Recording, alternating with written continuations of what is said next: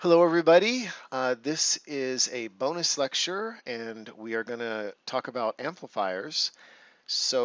This week is Valentine's Day week here in the United States of America. So there's a lot of countries, I guess, that have this holiday. It's basically a holiday for, your girlfriend or your wife. Anyway, so if you are in the United States or a country that celebrates it, do not forget. For me, it's fun because I have a little daughter, so I took her to a daddy-daughter dance, and I'll take her to another one. So that's kind of a fun thing to do if you have little daughters on Valentine's Day. Go with little dances. Anyway, so I've been trying. Normally, I would have put out a bonus video a couple weeks ago, but I've been really trying to think of something useful and interesting. And again, we only have an hour to do it in. What I was thinking is a lot of people have been asking me about amplifiers, I thought it would be maybe a fun project just to build an amplifier in real time, so you can see the thought process and the steps that we go through. All right, so that's what we're going to do. We're going to build an amplifier. Now, we're not going to build anything crazy. In 1 hour, we're going to build a very, very, very, very simple amplifier. But I'm going to talk to you about my thought process, some of the things that you're thinking about, so that you could build more complex amplifiers. All right, let's just dive right into this. So let's say that you build some project, and it has maybe an audio output, right? But the audio output does not have any power. So now let's talk about this for a minute, what this means by power. Now, if you're watching a bonus video, you could have skipped the entire course and just watching this bonus video. So obviously, if you take the class, you're going to know a lot of these things that I'm talking about. But when you're talking about amplification, there's three kinds of amplification. We can amplify voltage, we can amplify current, we can amplify both, which would be a power amplifier. So when you're doing a audio amplifier, typically we want to definitely amplify power, and many times we want to also amplify voltage. Now, a lot of times you may not need to amplify voltage. For example, say if you have a 5-volt system or even a 3.3-volt system, and you generate an audio output, that audio output is already going to be swinging 5 volts or 3.3 volts. Most of the time, that's enough to drive a speaker, no problem. The problem is there's no current to that drive, right? So you've got the voltage, but no current. So you need more current. So that's where the power amplification comes in with the audio amplifier. Now, many audio amplifiers also have voltage amplification. So you can take a tiny signal, maybe a millivolt level signal, and amplify it 10, 50, 100 times. So those are some of the things that you're looking for in amplification. You definitely want power amplification, meaning I want to amplify current and potentially also voltage, but I definitely need current because we want to put out watts or fractions of watts or many watts when we're talking about amplifiers, right? Audio amplifiers. So a typical audio amplifier, something in a small handheld device, like say, like this phone, maybe this little speaker puts out, maybe 500 milliwatts, right? 200, 500 milliwatts. I doubt it puts out a watt, all right? And then you'll see these big giant stereo systems, maybe it puts out 500 watts or 1,000 watts, maybe at a concert, crazy big stuff, right? All right.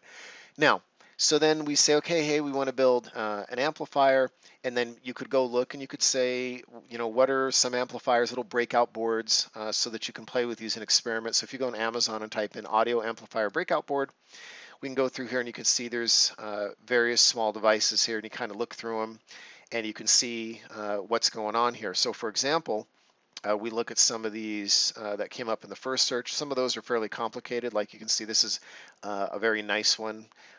But some of the simpler ones, like this right here, we come in here and we see, okay, so 1.4 watts into 8 ohms. What that means is it can drive 1.4 watts of power into an 8 ohm load or an 8 ohm speaker, right? And then if you look at it, it's just basically one chip, and then this is potentially a regulator, I'm not sure. Let's get another view here. And so very, very simple. And we can see it's based on this particular IC, this TPA 2005 D1, which I know is a Texas Instruments amplifier. So we could go look this IC up and say, let's take a look at this and just basically copy something like that. So we can do that, and we might do that, right? Again, I'm doing this in real time with you right now as we do it. Now, oh, here's another one. This is shockingly expensive, actually, and this is based on this PAM 8302 2.5 watt single channel Class D audio amplifier. So this Class D, if you don't know anything about amplifiers, then you're going to be like, what does that even mean? Even if you know about amplifiers, you may not be familiar with D for digital, and we're going to talk about that also. But for now, we're just shopping. We're just looking around. And so this PAM 8302, I've used these PAM chips before. This is from, I'm trying to remember what company makes these PAM chips. It is, let's see here. Is it Diodes Inc? Yeah, it's Diodes Inc. So the company Diodes Incorporated, they have a whole line of these audio processors or audio amplifiers that start with PAM, which I don't know what the PAM stands for. But anyway, they have some really good ones that are fairly simple. And so this is a good company to get simple amplifiers from. Now, Texas Instruments and Maxim have a whole line, a whole slew of amplifiers, like, I don't know, dozens, maybe even over 100. Diodes Inc. does not have that many, but they have some simpler ones that are easier to get up and running, all right? So we want things that are fairly simple. So here's another possibility. The 8302A is a 2.5 watt Class D. So there's another possible opportunity for something that we might want to use, all right? So let's go back here. So we saw, there's this PAM IC and this TI IC. Let's see what else. This thing right here is more complicated. This, I think, is a audio file playback IC. There's another PAM 8302. Now 8403, and a lot of times when you see these numbers increase, it might mean it's stereo, it might mean it's more power, etc. That's all. Another thing that you can kind of glean from this is what manufacturers make ICs, and then what are people using to make these little kits, because they went through the same process so like here's another TPA 3116 2x50 watts. So now this one's interesting because this is a very high output amplifier, so it's 2 channels by 50 watts Class D. That's a big powerful amplifier, right? So that's no joke right there. So someone has to go through this process. Now the process of looking for these things is very time consuming when you go to the manufacturer websites, all right? Let's see, another PAM 8302, and there's that 2005 again. All right, so now what I want to show you is, so you could go on Amazon, and you could look this up. You could also go to SparkFun, which is another site, and I'm trying to keep an eye on the time here, because we do not have a lot of it. Audio amp, let's see what comes up here. Audio amplifier, and come on, SparkFun, render the page. So there's one with the 2005 that we just saw. Let's see here. Anything else exciting? And okay, here's one here. Oh, this one's I2S. All right. So now you can either drive these amplifiers with an analog signal, which is kind of what you would be used to, or I2S. And my course is not a digital course, it's a basic electronics course and PCB design, but I talk about I2S a little bit. I2S is a serial protocol similar to I2C, and these things stand for inter IC communications, I2C, and I2S is inter IC sound, I think, or it's a sound version of I2C basically. So you can digitally send information to an IC and amplify it so that you aren't working with analog signals that can degrade, you're working with digital representations. So this is nice if you want to do an I2S amplifier, and if you have a microcontroller or a computer or something that has an I2S output, but we're not going to do that. Nevertheless, remember I said Maxim Semiconductor has a lot of audio amps, and this is one of them right here, this 98357. So anyway, let's go back, and then of course Adafruit is another great website that has a lot of cool stuff. And if we look under audio amp here, and then there's quite a few of them actually. And so again, this is a great way. So there's a TPA 2016, and this one's got I2C control. So that means that you need an I2C bus to control it and set the registers in it. So that's a little bit more complicated than we want to deal with. So this PAM 8302, so this PAM series is looking good. And then here's that I squared S. We don't want to mess with that. And then there's 14 pages that probably degrades into other things that are not the search terms. Here's one. This one is 2 by 3.7, and this is this Max 98306. And then here's this Max 9744. Let's take a look at this one. Let's take a look at this one right here. All right, so 9744, for example, we can look here at it. So this is a fairly complicated chip. He has a good amount of support hardware around it, a lot of stuff, and we may not want to get that complicated to do whatever we're going to do. But again, we're just kind of looking and getting an idea. Now, so we want to make an audio amplifier. So you say, hey, Andre, why not just use an LM386, right? You may have heard of this. We could do this, but I mean, these LM386s are very, very, very old. Now, even though this says 2004, this thing predates this. So this is kind of a very crude audio amplifier IC.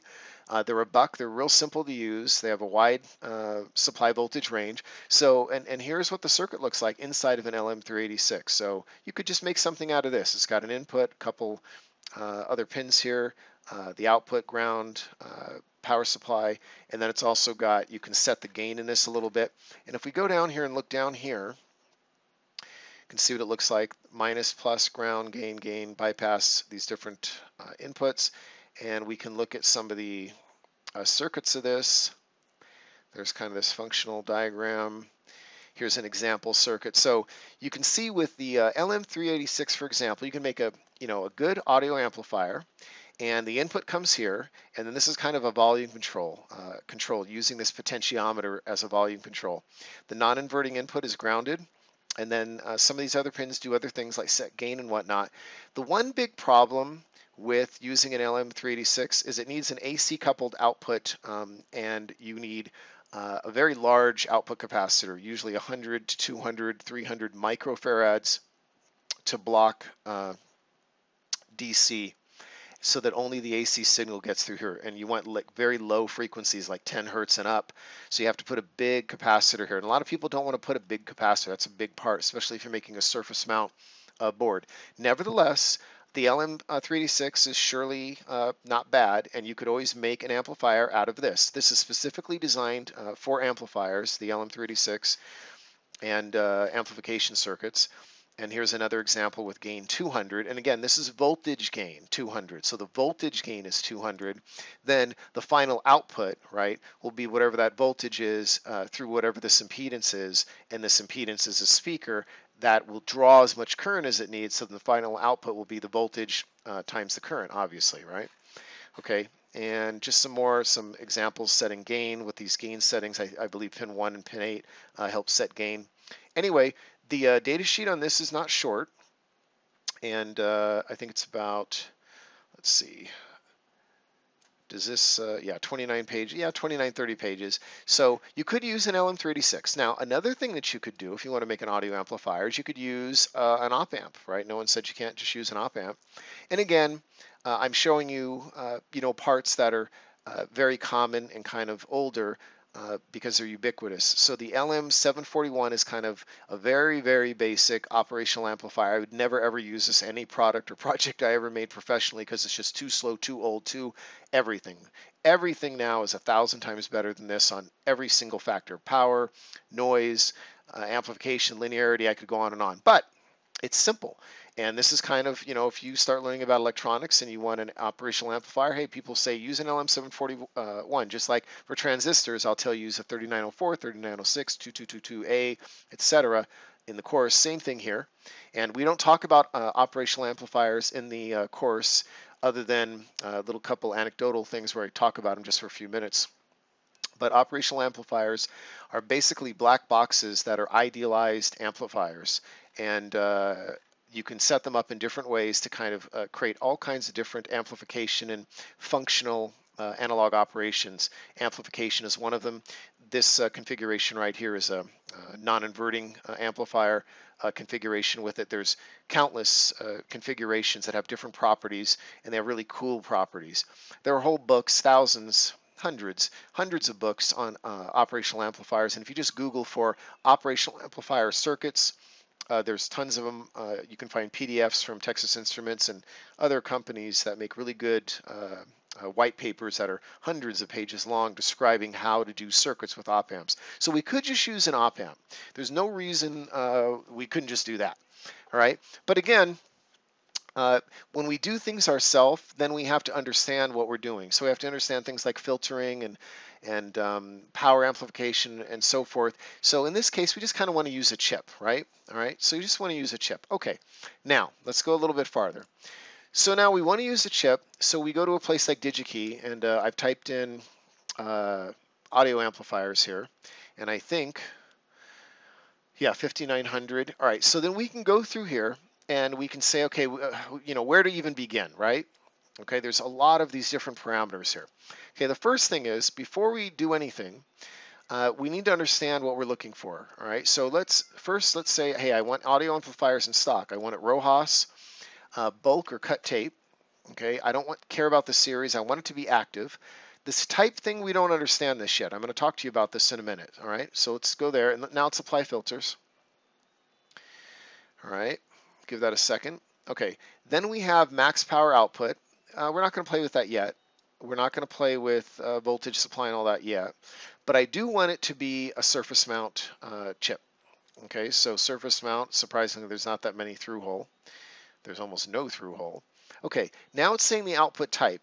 All right, and we can say one channel with two-channel stereo. We can say two-channel stereo, all these different variations. So we kind of need to know what matters here to us. All right. Before we go do that, let's go talk about the class of amplifier. All right, let's go talk about the class of amplifier. So I think I have something open here. Yeah. All right. So when you're talking about amplifier class, there are many classes now.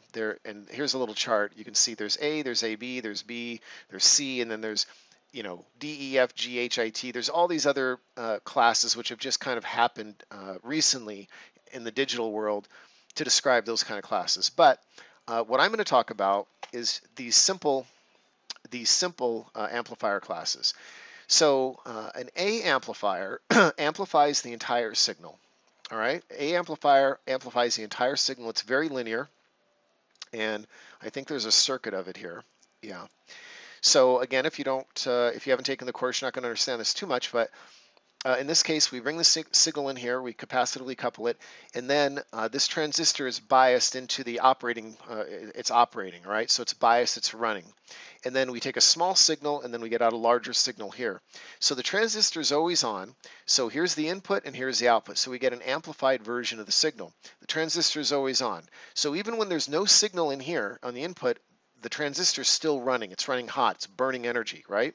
This gives you a very linear, great amplifier, but it burns a lot of energy. So if you want an amplifier that gives you the best audio, right, then a lot of people just stick with a Class A and they'll just burn energy. Now, so then we said, hey, let's come up with another one, and let's see if we can, you know, reduce this power. So then there's these other two classes here, this A, B, and B class. So now if we come down here, take a look here. So we have this Class B amplifier. So then the Class B amplifier, how it works is there are two transistors. So one transistor turns on when you have a positive going signal. The other transistor turns on when you have a negative going signal. All right. So what's happening here is when you have the input signal come in, you get your output signal. And this isn't showing the entire signal. You get your output signal, which is turning on each one of these transistors depending on which wave or which half wave of the input. All right. The problem with this is that as these things turn on, all right, they need to. There's a portion where they turn on, so you get kind of this discontinuity at the middle point. So in other words, as the signal goes up and goes down, there's a little amount of voltage that gets lost turning on each one of these transistors until you start getting amplification. All right. So you get this nonlinearity. All right. So then we kind of mix these two things, and then there's this AB. So what AB does is it it overlaps the on portion, all right? So wastes a little bit of energy. So if you go to AB here, hopefully there's an AB, yeah. So in AB, what we do is we bias these transistors in such a way that we turn them on so that as these transistors are conducting and they're making this crossover point, there's a crossover, there's an overlap, so that we get the signal out, but we don't get those discontinuities. So we get a better linearity in the output signal, all right? And what that does is it burns a little bit of energy, but for it we gain a better signal. So the bottom line is is that if we're looking for transistor amplifiers, we are interested in an A or an AB. We're not interested in B. We're not interested in C. And then over here are these digital amplifiers. Let's take a look at those. So now we can convert the signals. The chips can convert the signals into a pure digital signal. If they do that, they start off, the first one's a D. And if I come down here, where are we? Yeah. So here's where it starts to talk about this. So a class D amplifier is basically a nonlinear switching amplifier or a PWM amplifier. All right. And then from that, there's all kinds of variants of it, F, G, I, all these different things, which are more or less fairly arbitrary. They just kind of started coming up with these as companies invented these things. But the bottom line is these are all digital versions of analog amplifiers. So you can read through here, like a D amplifier is basically this PWM, pulse width modulation amplifier. So it's completely in a digital domain, all right? And they can, theoretically reach 100% efficiently. And then class F, both efficiency and output using harmonic resonant. There's all these kind of crazy things that they try to get better performance, lower power, right?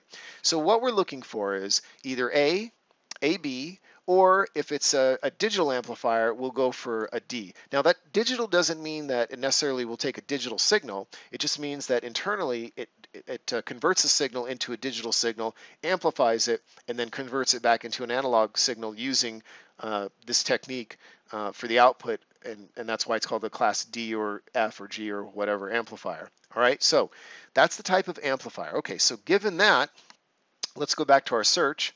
So we like A, we like B, all right, and then in fact we like all these. All these will do, all right. Notice there's no B and there's no C, right? No one wants those. Okay, so let's go ahead. Oops, clear that. All right, and then we've already applied our filters. Let's do that again, just for kicks. Okay, now so now we got to talk about. Do we want to amplify headphones, or do we want to amplify just speakers kind of thing, all right? And do we want it single, mono, or stereo, all right? So let's go ahead and let's make this stereo, all right? So we want 2-channel stereo, and this says 1 mono or 2-channel stereo, 1 mono with mono headphones and stereo headphones, all this different kind of thing. I just want to stick to 2-channel stereo, all right? And in fact, and I don't even want headphones. Let's not mess with that. Let's just go 2-channel stereo. Done. Apply filters. Okay. All right, here we go. Now, let's go and sort by price. I'm always concerned about price. All right. Now, let's see what we came through here. Oh, look at that. Check that out. There's that PAM 8403 came up, right?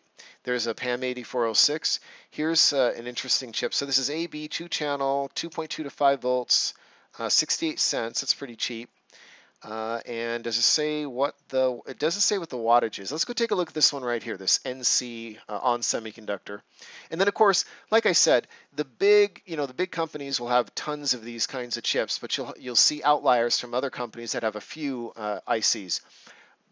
Piece of advice, if you're building and designing a product where you're building millions of something, be careful. If you find some company that now On Semiconductor is a very large company, but maybe their core strength isn't audio amplifiers. Maybe they got just 1 or 2, right? But they've got 50,000 of some other kind of chip that they design.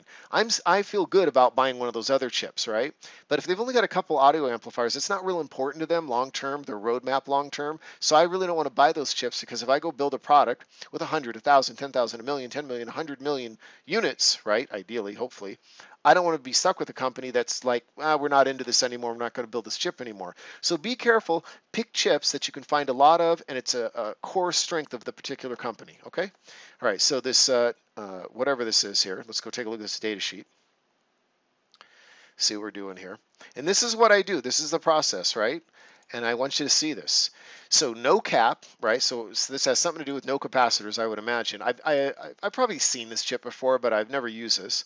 Pop free, it just means it doesn't pop, make popping sounds when there's transitions in the audio. When the audio turns on, turns off, a lot of audio amplifiers will pop and click. It's very annoying. All right, so it says from 20 hertz to 20 kilohertz is the flat frequency response, meaning from 20 to 20 kilohertz it will amplify the same way and doesn't have a frequency dependent amplification, which of course you don't want in an amplifier. It works from 2.2 to 5 volts. Okay, so that looks good. This PSSRR, this is the power supply rejection ratio, 90 decibels, which means that as the power supply is all over the place, the audio will not hear it. And adjustable gain from 1 volt to 10 volt to volt. So all this means is basically 1 to 10 for the voltage gain. All right, and there it is. Looks pretty simple. So this is not bad. Let's see if there's a schematic. I like looking at schematics because that kind of shows you what they think you're supposed to do with the chip. And some equations here. Resistor divider, probably for gain or something. This is for shutdown volt. Okay, that's something else. All right, and yeah, so as you can see, so this basically is a very simplistic amplifier. So here's a differential mode version of it, and here's a inverting configuration using it. So it's basically like an op amp. It's a very specific kind of op amp. So that's what this thing is. It's like an op amp. You can see it even has a symbol of an op amp. So this is it's like the LM386 that we're looking at, or the 741, the LM741. It's just kind of an op amp, all right? So that's a possibility. We could use that, but I want something a little bit more like a black box, an audio amplifier. So let's move on, all right? Let's see here. We got this PAM 8403. Now we saw that there was that 8402, I believe was the other one. So this might be interesting. I don't want to mess with anything that's a BGA, ball grid array. I can solder it, but a lot of people won't be able to. So we're going to do this surface mount. So this 8403, let's take a look at this one. All right, this is 3 watt. This doesn't look too bad. Let's see what we're doing here. And this is, you know, and if you watch the videos and you know how I do this, this is a painstaking process figuring out what to put into things. We're sitting here looking at some basic chips. If we were doing this professionally, I might have to review 100, 200, 300 ICs, meaning I got to look at 200, 300 data sheets. Then I might pick 10 of them that I like. Then I might have to get 10 samples. Then I might have to build 10 boards or get 10 dev kits and listen to it and look at its performance. All of that could take hundreds of hours just for one chip that I'm going to put into a final design. And a final design might have 10, 50, 100 chips, right? So this is a long process, but this is how it's properly done. So you're just not picking random things that other people pick. Like we can go on Amazon and look what someone else did, but here's the process where we're doing it ourselves, right? Okay, so if we look at the design here, so now you can see this is a little bit more of a black box. So one thing is we've got a couple power supplies here. We got to look here because it might require 2 different power supplies. That would be bad, which is more complicated for our little board. But here, this input left, input right. Zoom in a little bit. Input left, input right. These are capacitively coupled through small capacitors, 0.47. I can deal with that.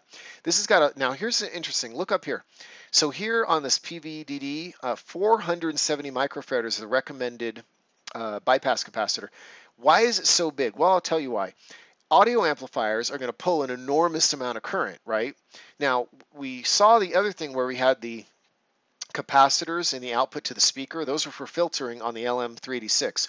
We don't like that, but we don't mind if there's big bypass capacitors here, and they're just required because when you pull so much current, you need to get it from someplace. If you run back to the power supply over the impedance of the lines to the power supply, you're going to get a voltage drop. So you put a big capacitor at the chip, 100 microfarad, 200 microfarad, 400 microfarad, 1000 microfarad, so that you can get that current, that charge that you need. So this is very common. All right. Anyway, you've got a shutdown pin, a mute pin, a bunch of grounds, and then we've basically got these 2 outputs. So this looks to me like a very simple IC, and input left, input right, stereo input. These are reference to ground. All right. I don't see a gain control. Don't see a gain control.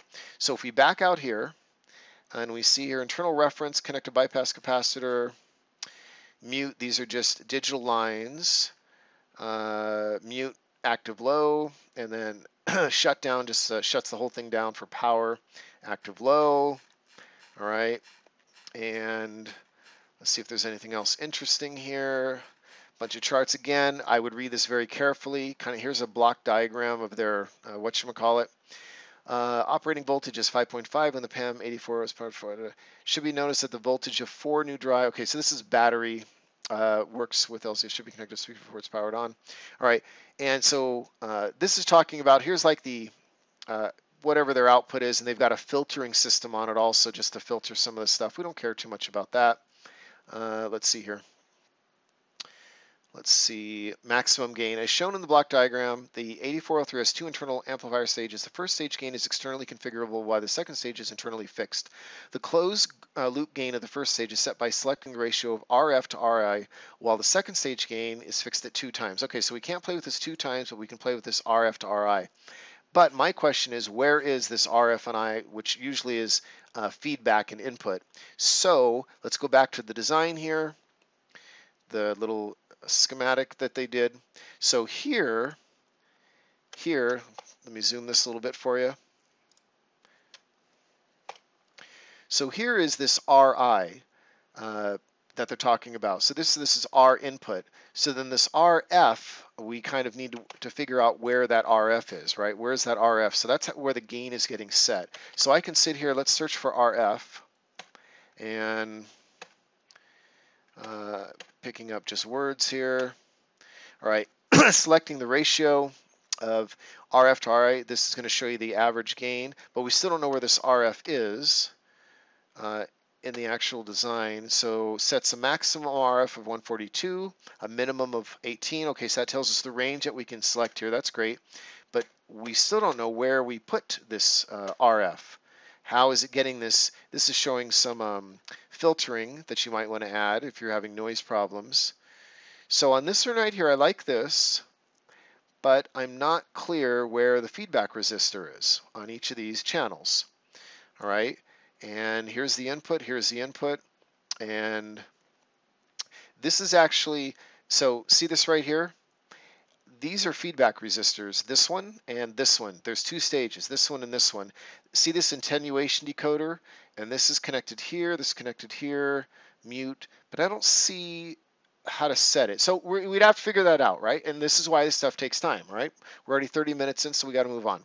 Okay, so that's a possibility, this PAM IC. Okay. All right, so let's skip through the PAM things. We've kind of looked at the PAM-y stuff. And so I've looked at this 8406 before. What were we just looking at? We were looking at an 8403. 8406. Now this is class D and AB. This is 2-channel 5 watt times 2. Let's take a look at this one. So I've looked at this at some point, and let's see why I liked it. Is this anything?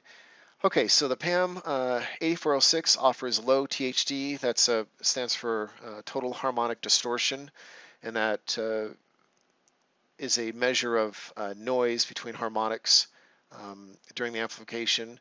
And all these different chips, depending on what you're doing, have a whole language of their own that you have to learn what all these acronyms mean and so forth. So you can't know everything. So you got to read through this. So 5 watts, 2 ohm load, 3 watts at a 4 ohm load. Okay, so this looks fine. Now let's go over here. So we see our block diagram. We're always interested in the block diagram.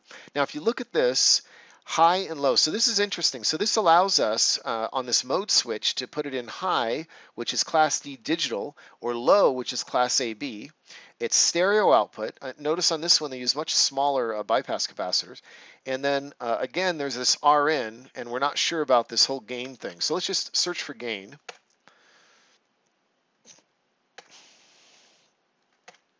And RL. And let's see. So works in D, should be connected. One should not mix. So this is very similar to the other one, and we're not quite sure. The PAM sets maximum RF equals what minimum RI equals this. So the closed loop gain is 24. I'm not sure if it's set itself or if we set this RF. doesn't look like we do. So again, I'm already confused by a little bit of this chip, and maybe I don't want to figure this out, right? So let's keep going. Okay, ISSI is a good company, but they don't make a whole lot of amplifiers. All right, we can look at this 2.6, and again, you just got to go through this, and this is a huge pain, right? And then down here, now we're starting to get a little bit more expensive. Now this one new, so 2-channel stereo, 2.4 to 5, Class A B. Let's take a look at this Max 4062 chip.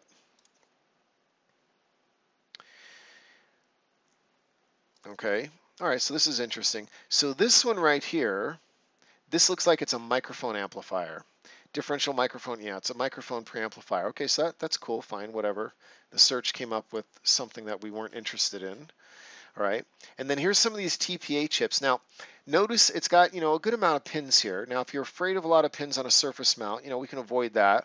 So maybe let's go take a look at this DRV. This chip I'm familiar with also. Let's take a look at, where did it go? This this one doesn't look too bad. This LM4666 Class D 2-channel 1.2 watt. Not a whole lot of wattage there though. Let's go take a look at that. Okay.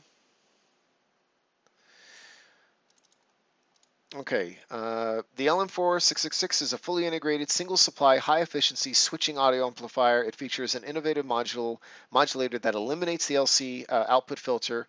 Typical switching amplifiers, remember we talked about that. You might have to filter the output if it's a switching amplifier. Okay, fine. And again, you'd really want to read through this. Okay, so what do we got here? So here's the right input and left input. So this is showing differential inputs, but we can ground one of these if we wish. And we've got right, we've got left, and it's got kind of a little gain control here. So this doesn't look too bad, all right? So this doesn't look too bad. All right, so let's take a little bit look here more and scroll down here a little bit if the browser will cooperate with us.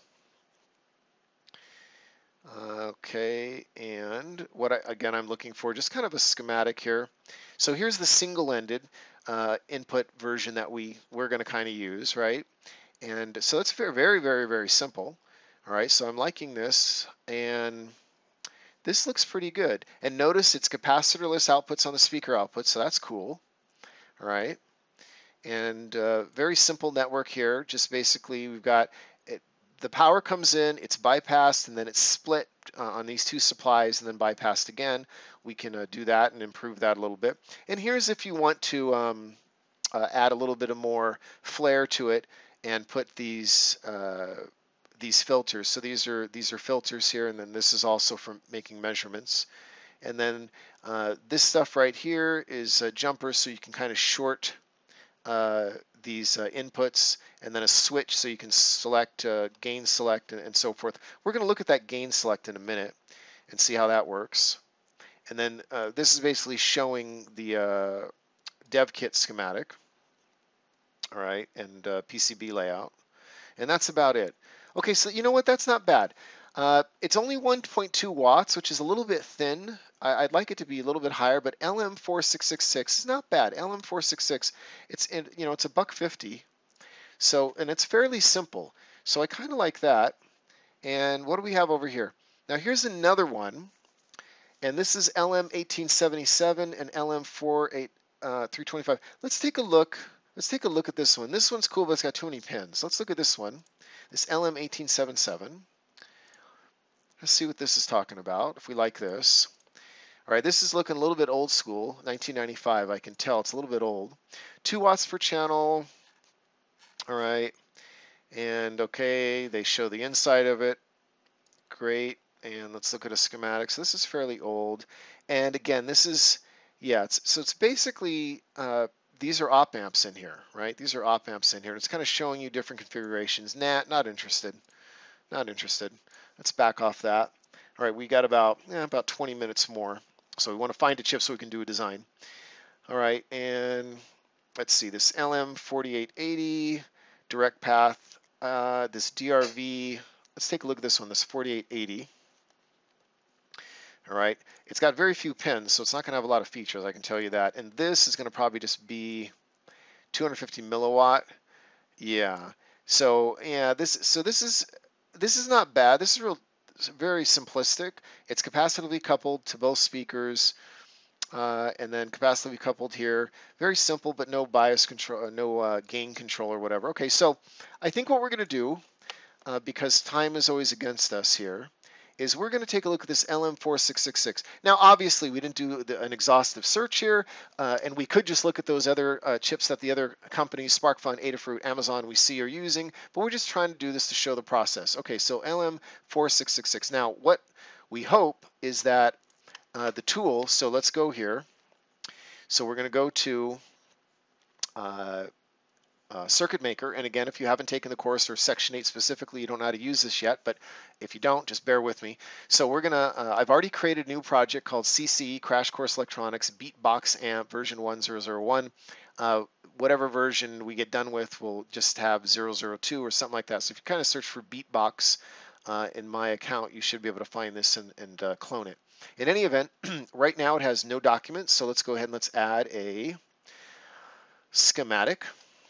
We're only going to have time to do the schematic today, but I think that'll be okay. So I'm going to call it CCE and Beatbox Amp. I like to name everything the exact same name. Oops, V1_001. And is that right, everybody? I think so. Okay, so there's our schematic, and now let's go ahead and let's see if we can find this chip. So I'm going to go up here, and we're going to search for this IC. Let's take some of this off so we have less. Oh, we got lucky. Look at that. All right, so there it is right there. First hit. That's good. Now, which version is this? This is the WSON, and looks like it's always the same. And these different versions of it could mean there are different ways that the IC comes. So we're going to stick to this one right here, which is actually the one we're looking at. So let's go place this. All right, so I can see right now I might need a little bit more room here. So I'm going to right click and I'm going to say sheet actions. Where is it? All right, and let's go up here and we'll go to project, document options.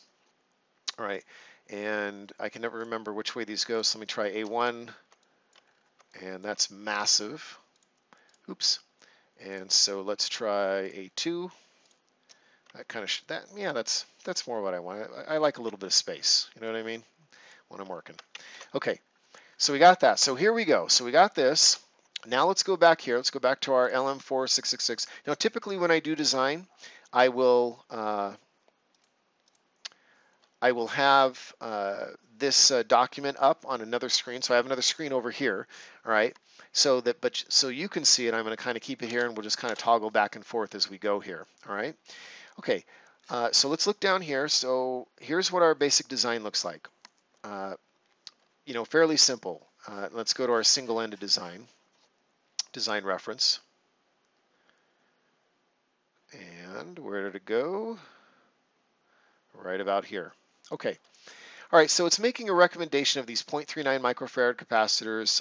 We got this input, we got this input, we got this right here, and then we got our outputs, and we got this little network right here. Okay, so the first thing that I'm going to do is I'm going to go steal some parts. So here's a power supply project that I did for a previous video or whatever. So what I'm going to do is I'm just going to go steal some parts here. I'm just going to grab these parts right here. And this is the cool thing. This is one of my manufacturing people about an LCD.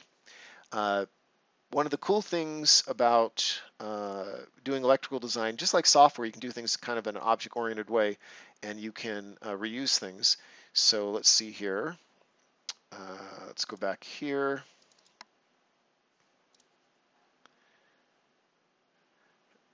And there we go. Okay. And I'm going to paste this here. Okay.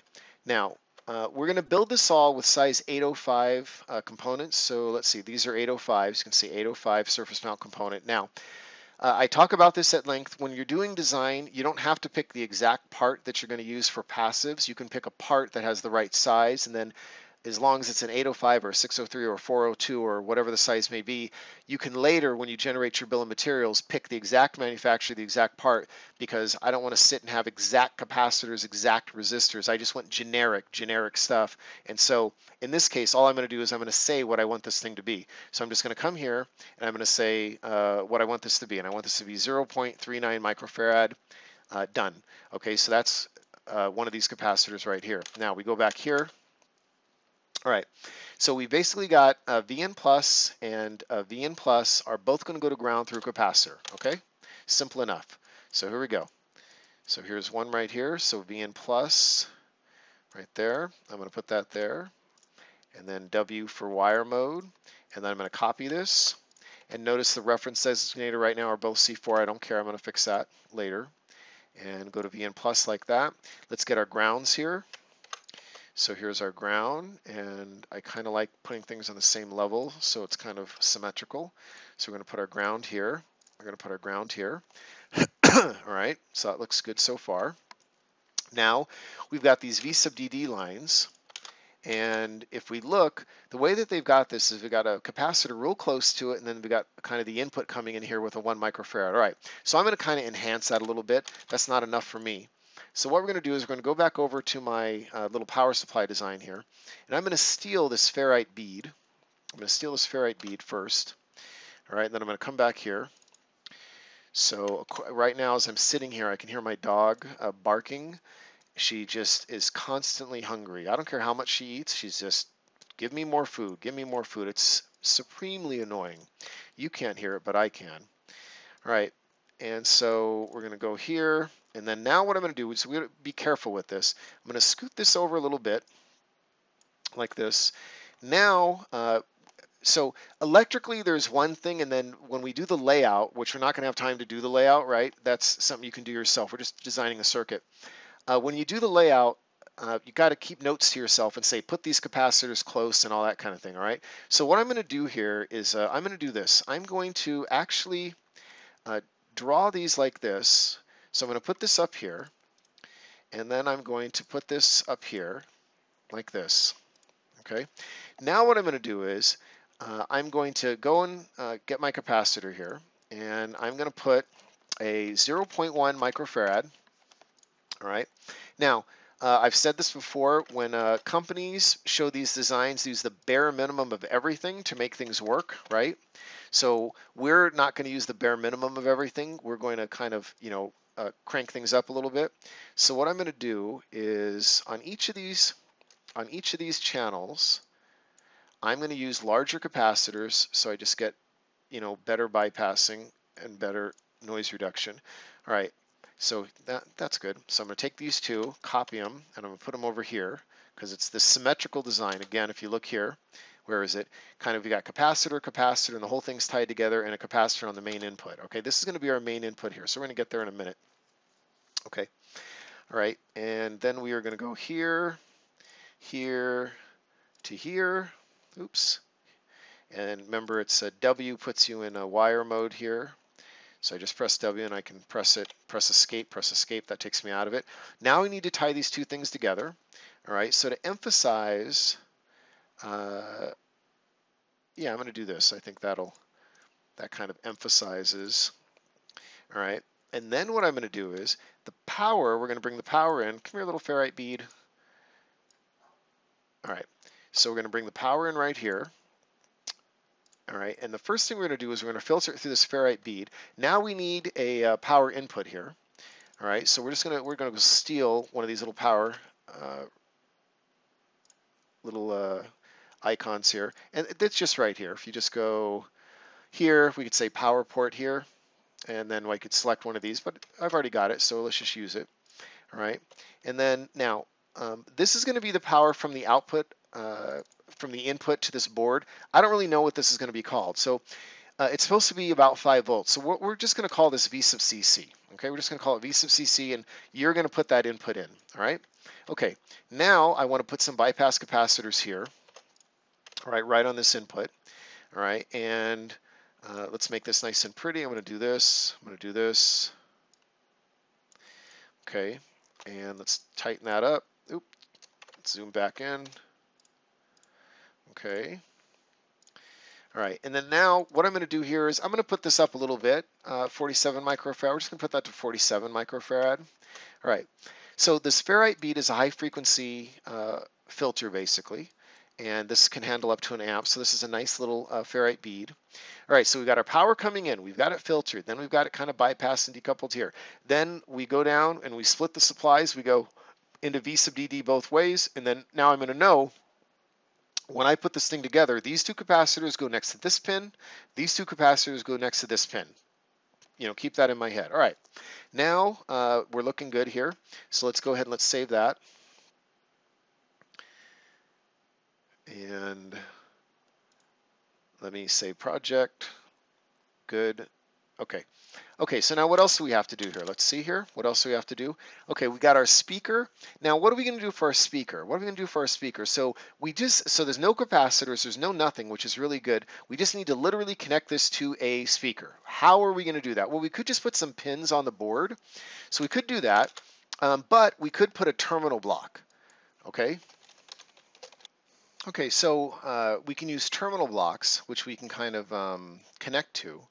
And so again, you could search here to see what's kind of in the library that you can gain access to. Now, I've already kind of done this. Luckily, that's why I've kind of got this design here. And for this one, what I'm going to do is I've already selected these terminal blocks here, which look really cool. Let me show you what they look like. There they are right there. I kind of like those. So we're going to have these terminal blocks here. Then also what we're going to do is in parallel, we're going to put these little headers. So you could plug in with a header or you can go with a terminal block, all right? So we're going to kind of do that. All right, so what I'm going to do is I'm going to take this part right here, copy it, and I'm going to put it into our design here. Okay, and again, we will mess with all of the labels for everything shortly. And now we need a 2-pin header, which I just showed you was also in here. So I'm just going to steal that. Oops, we're going to steal that, and right here is just a little 2-pin header. I'm going to steal that. All right, there's a 2-pin header. Okay, all right, so now we're getting someplace. So I'm constantly control saving. Okay, so we look here, what else do we need? We kind of made a little bit better power supply. So we got our input, we got our outputs. We're going to deal with the input in a minute. We've got our outputs, which are going to go to our terminal block or to our header that we just put in there, and just straight to it, nothing else. Okay, cool. All right, and it's just the right out, left out, left out. That's it. Very simple. Okay, so we're going to go here, and we'll go like this, and we'll go like this, and we will then wire this thing straight in. Boom, and we will wire this one. Let's go down a little bit, like this. Give a little bit of room here, like this, and so. All right, and then this thing right here, this is just a label here. All right, and we're just going to say, we'll just say 2-pin header. All right, and what we're going to do is each one of these is going to just connect directly to this also. All right, and let's keep the pins the same. So this is right 2, left 2, and right 2, and left 1, right 1. So let's put the 1 pins on the 1 just to be consistent. And that's another thing, when you're doing anything with stereo equipment or audio stuff, you've got right and left channels, right? So what that means is if you hook something up in one way and you flip it, audio will be out of phase, right? The speaker will be pushing while the other one's pulling. So be careful, pluses and pluses, minuses and minuses. Labels are important is what I'm saying, all right? So my electronics teacher back in high school, his name was Kenneth Barron, and he had a story one time about some very expensive equipment that they installed for a high school something, some kind of show that was going to be in the gymnasium that week, and they had it all set up and the audio just sounded horrible. They couldn't understand what is going on. This is this high-end equipment. And then the students said, wait a minute, maybe we should flip the speakers plus to minus, minus to plus, and they did, and then they put them both in phase, so both speakers are pushing and pulling at the same time, but it was because they had their labels wrong. So always kind of be very consistent with things. Okay, all right, so that looks good. Okay, and then, so now I don't need to say what this is. I'm going to call this audio out. And this is what, left, audio out left, right? Is that one correct? Good. And this one's audio out left. Oops. And again, you know, it may look easy talking and doing this at the same time, but believe me, I'm not. There's nothing I'm editing out here really. It's just all in real time, so I'm just kind of doing this as I go. Let's see, this onshore technology. We do need these part numbers on this one, so this one is important to keep this exact part number, this onshore technology. So there it is there. So I can lose it right here if I want to. So what I'm going to do is, you know what, I'm just going to leave that right there. A lot of times I won't leave the part numbers. This is just a generic 2-pin. Looks like this. Well, doesn't exactly look like, that's what it looks like going through the board, and then these are just going to be the holes in the board, the footprint, which you can put a 2-pin header in. Okay, so that all looks good. Okay, so we're getting there. That looks good. And then we've got this gain select and shutdown. All right, so shutdown is active low, right? So shutdown is active low. And then gain select is up to V sub DD. So we are gonna, for shutdown, we are gonna just make this kind of a pin header, and maybe we can make it an input and we'll just kind of pull it high. So for shutdown, let's start off, let's just pull this high. All right, so that it's not, oops, so it's not shut down. So let's get a couple resistors here. Let me find a resistor. And you know what? As a matter of fact, let's take this whole piece because I want some kind of power indicator. All right, so right by this power indicator, and so this is a V sub CEN. You know what? I like that name better. All right, we're going to call it that. 470, LED 1, blue LED, that's cool. Now I want this resistor. And now what I'm going to do is up here, so this is a shutdown pin. So on the shutdown pin, I am going to connect it just like this. And we're going to go to V sub CC, and we're going to pull this thing up. And we can, you know, there's a lot of different ways that people like to design things. Let's put this here. I kind of don't like to put things in between things. I'd rather pull it out, so we can, let's just pull this whole little pin out like that. We can do that. Or we could put it up right here.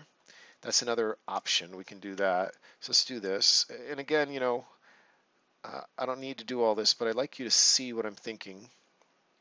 See if we got enough room here. Yeah, that's okay. And let's move this over here a little bit. Great, no thanks. Doesn't work. There we go. All right. And then we're going to move this back here, and what I'm going to do is, so I'm pressing spacebar, which kind of does all these rotations, and it's not going to be, it's not being cooperative. That's exactly what I didn't want it to do. All right, so what I'm going to do is I'm going to break this. Now I'm going to take this resistor, I'm going to rotate it. There we go. Okay, now I'm going to put this gain select here, like this. Now I'm going to put V sub CC here. Okay, now this pin right here, this is going to be our control. All right, so we're gonna bust that out at some point, but now we've got this thing doing what we want. Okay, so that looks good. That was on the shutdown control. We're going to do the gain select momentarily once we read how to use the thing. Okay, we need these input capacitors, so let's go do this. So I'm going to copy that and rotate that, and where are our inputs? Here's our input minus. So there's our input minus, and where's our other input minus? Right there. Okay, so we're going to do that, and they're saying use the same value. All right, fine. Okay, so this needs to be brought up a little bit. So let's go here.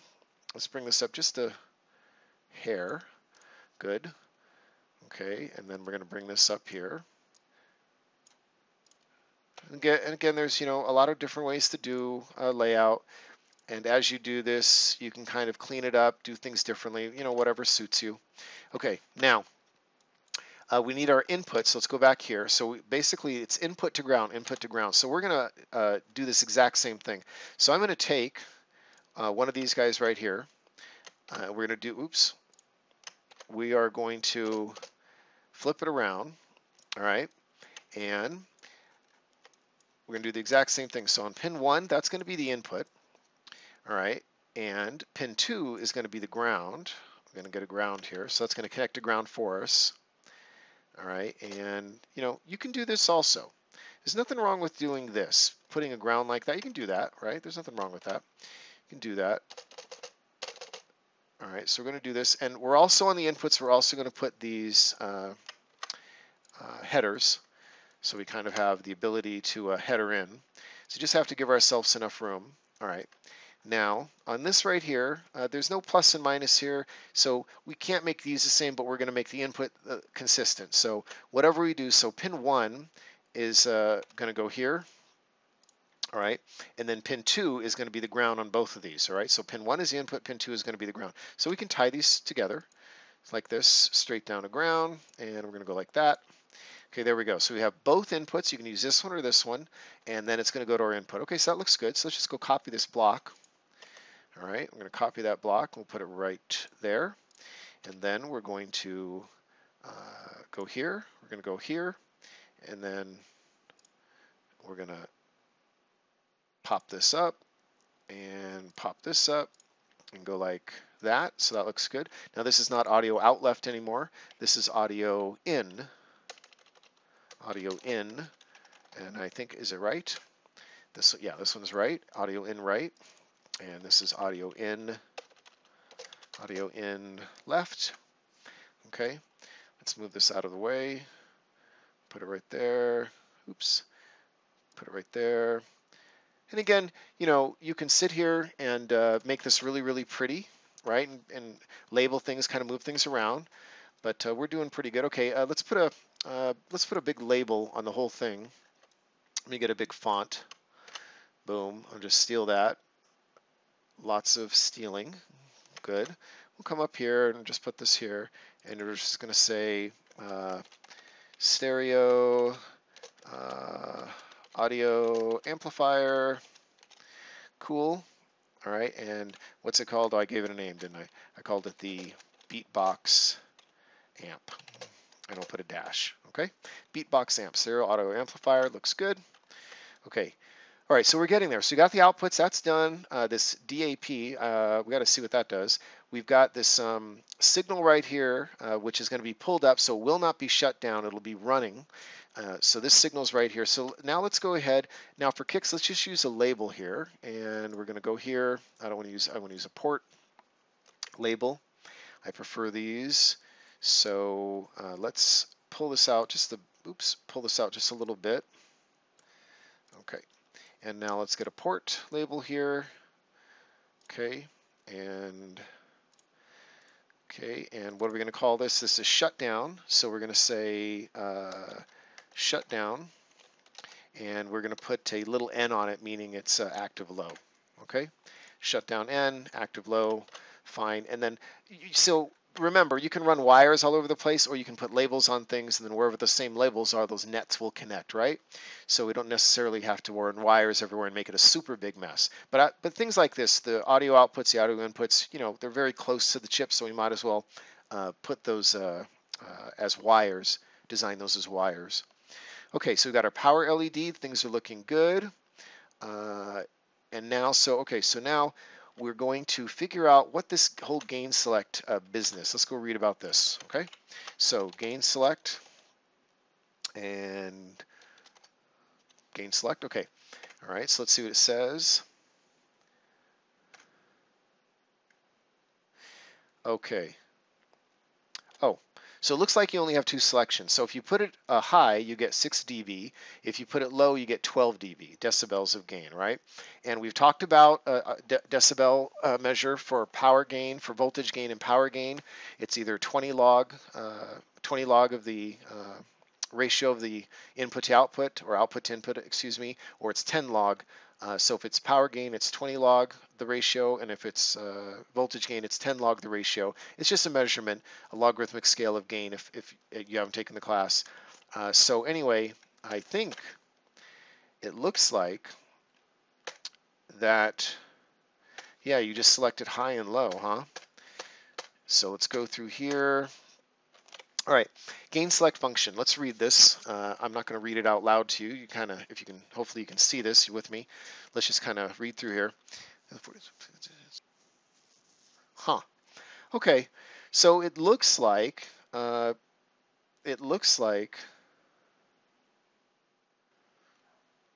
this pin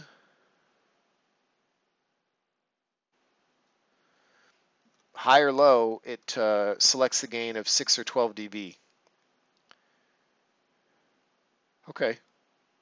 So what we're going to do is we're going to do the same thing here.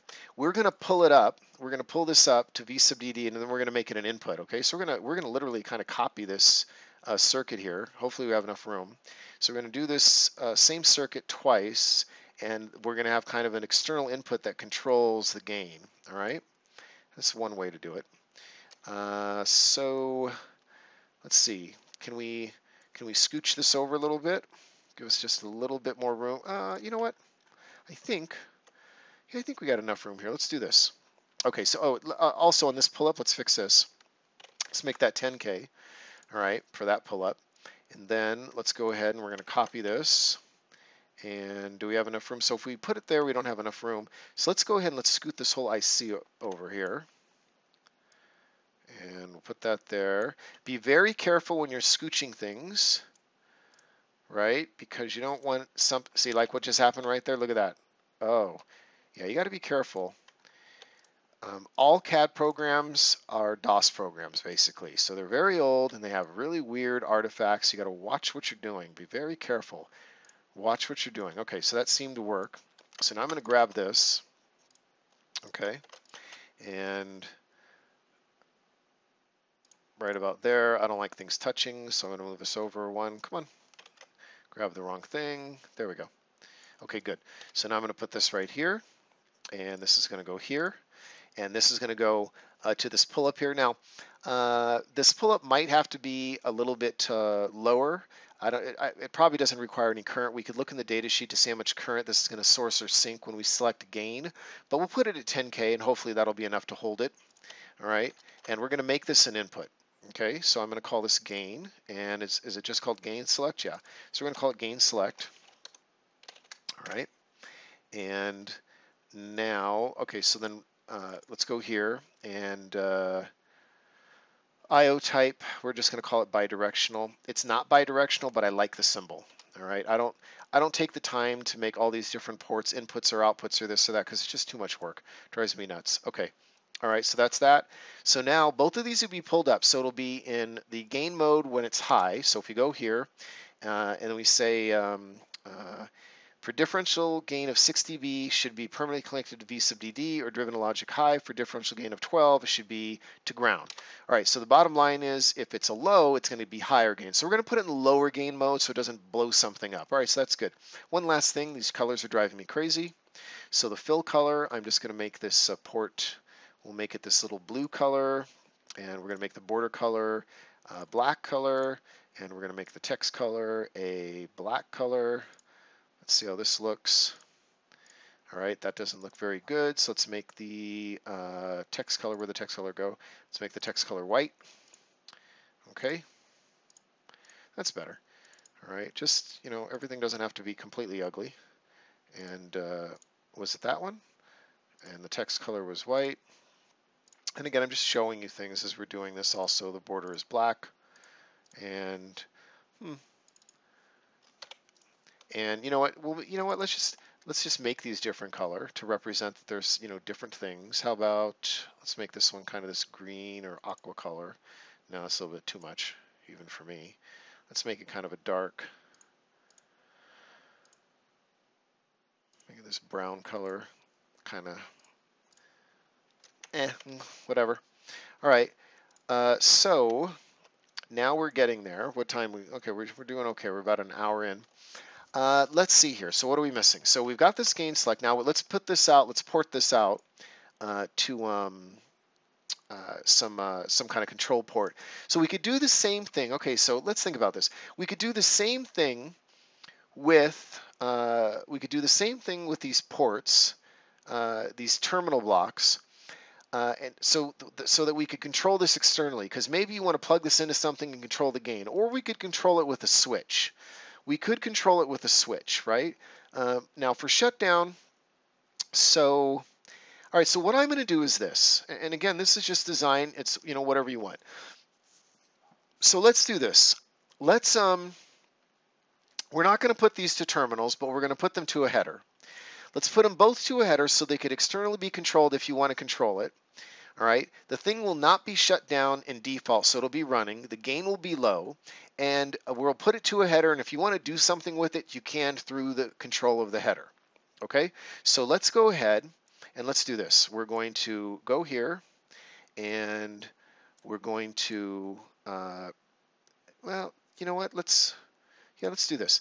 So let's just show the use of these port pins. All right, so now I'm going to put them right here, and then what I'm going to do is these are basically wherever these are will connect to these lines here. So I'm going to take one of these guys and I'm going to go here, and then I'm just going to put this right here. So this is, and we're going to call this gain slash shutdown. Call it shutdown. And these are just notes to us, right? This doesn't get printed on anything. All right.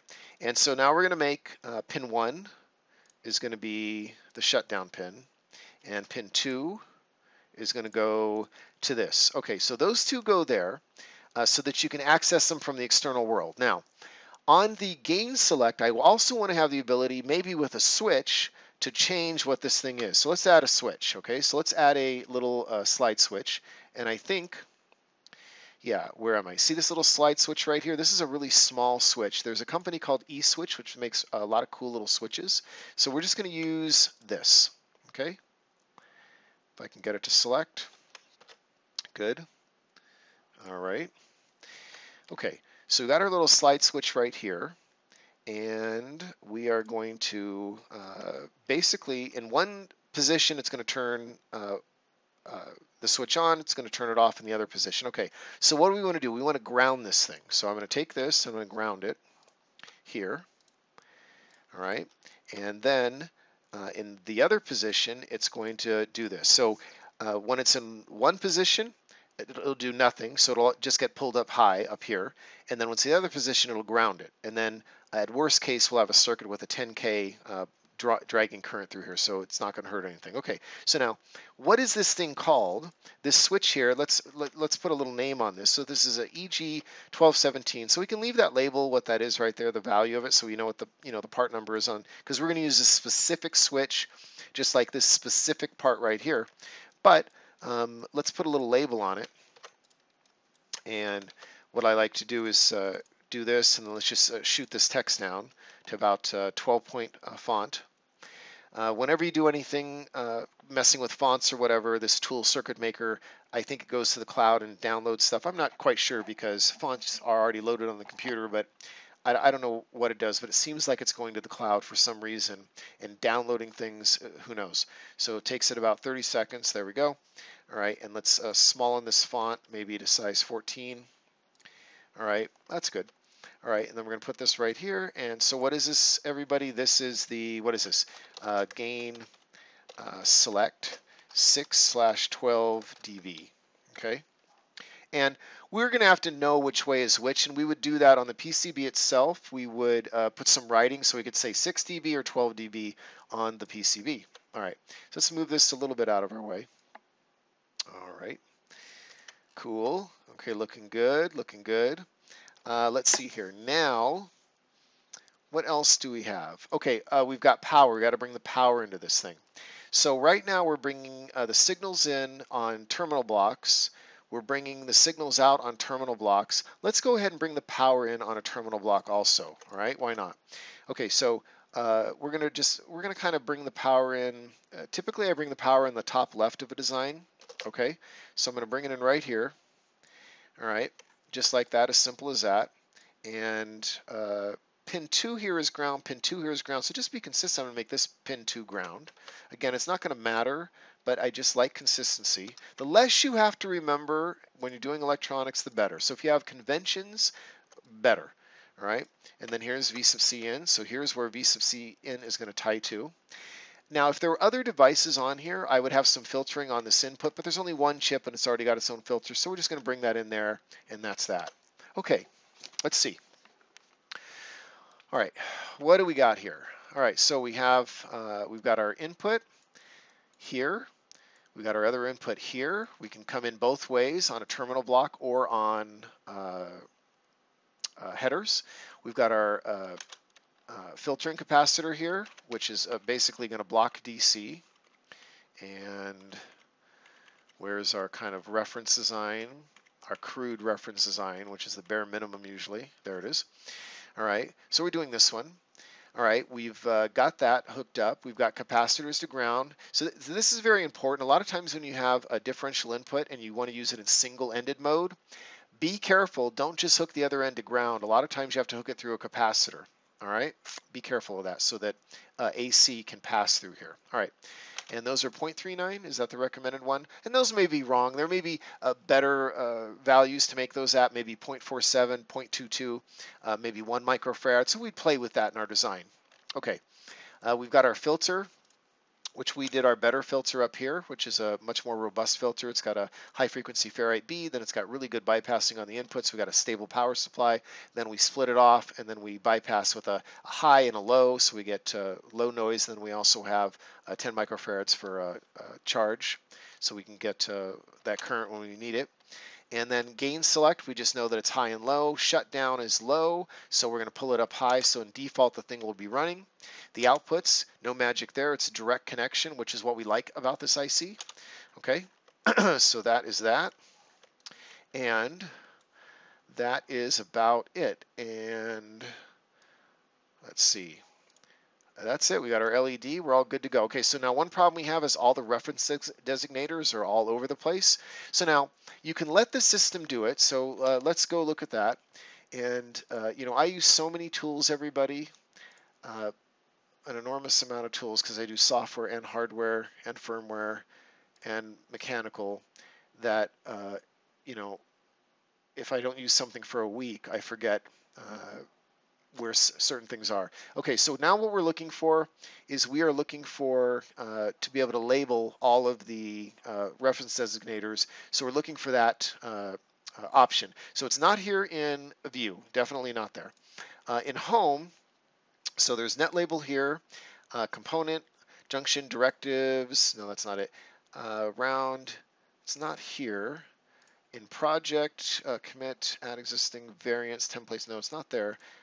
Tools, number sheet, yes, this is where it is, it's in tools. Okay, so under annotate, if we go here and we say annotate schematic, that is reset 26 changes, and that is not what I wanted.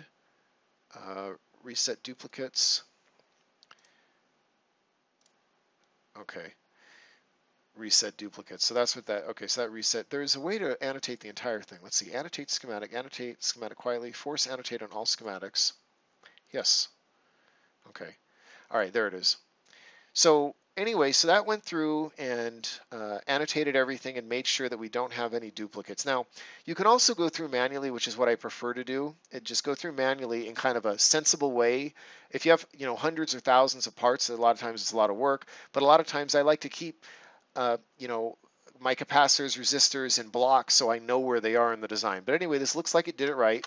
And we're okay. So T1, T2, T5, T3, T4 kind of jumped over there. We've only got one resistor here, R2, R3. We've got one FV1. The capacitors all look pretty good. So anyway, so that's not bad. Okay, so we'll stick with that. Okay. All right. Now we're ready. So now what I'm going to do here is I'm going to save this project, and then I'm going to commit the project. And this is the first time that I've done it.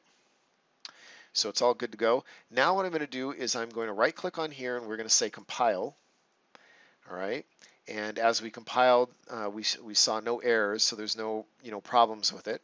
All right. So that is it. So that is our schematic for our amplifier. So what's the next thing? We're not going to do it in this video. We don't have time to do it. But the next thing that we would do is we would go to our project here, and we would say add new to project, and we would say add PCB, right?